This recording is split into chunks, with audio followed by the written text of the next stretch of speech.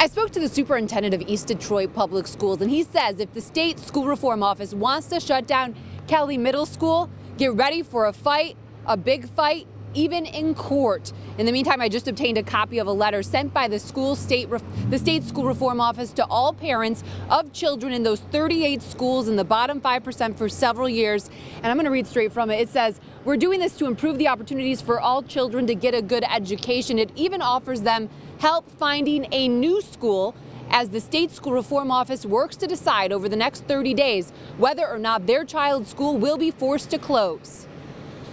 They can't. This is the statement East Detroit Community Schools Superintendent Ryan McLeod has for anyone in the state who plans to force a local school to shut down.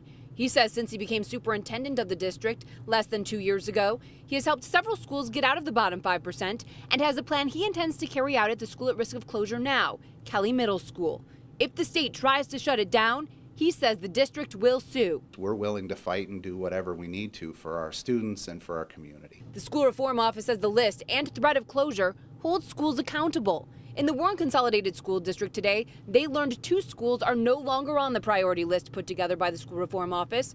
So what does that mean? We really have had no involvement with the school reform office. Chief Academic Officer John Bernia says it means staff worked with the Michigan Department of Education and the Intermediate School District to improve, not the school reform office. I don't need an extra incentive to want our kids to succeed and want our kids to learn and grow. That's why I got into the profession. And I speak for all of our teachers and all of our principals and all of our support staff. We come to work in Warren Consolidated Schools to help children succeed. We don't need a list or an extra incentive for that. That's why we're in the business. School closure hurts kids, it hurts communities, and it hurts families. End of story. As you can tell, there's a lot of animosity between schools and the school reform office here at East Detroit Community Schools. A letter is going out to parents saying, hey, we do not need the state to save us. Ignore that letter from the state school reform office that says, look for another school, we'll help you. The school reform office, again, saying this is all their effort to hold schools accountable and improve schools. Reporting live, Kim Russell, 7 Action News.